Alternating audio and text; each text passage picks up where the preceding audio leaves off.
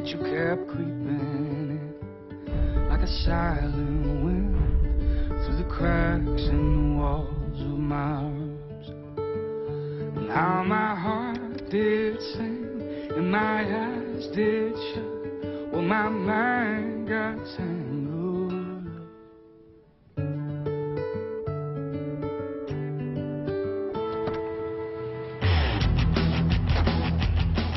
Oh my gosh, you didn't tell me Dallas was coming to the Rock. You didn't tell me you were working in a strip club.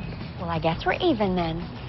Do you have any idea what my NG ogre would think if he found out you were working in a strip club? I'm not stripping, I'm bartending. And Marcus is not an ogre. He's your lifeline to keeping your position on the world team. So all you have to worry about is following the rules and kicking ass against Dallas. Capiche? Whatever.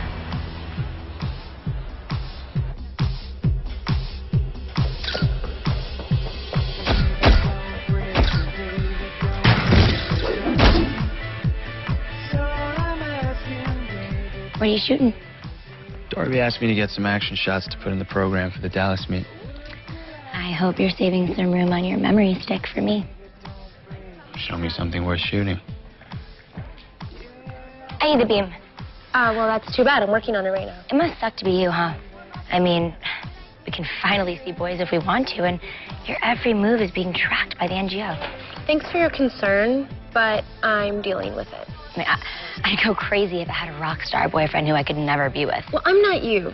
Damon and I have accepted the fact that we can't be together, at least until after Worlds.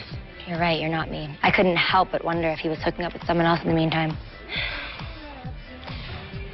Did you come over here to work your beam or work my nerves?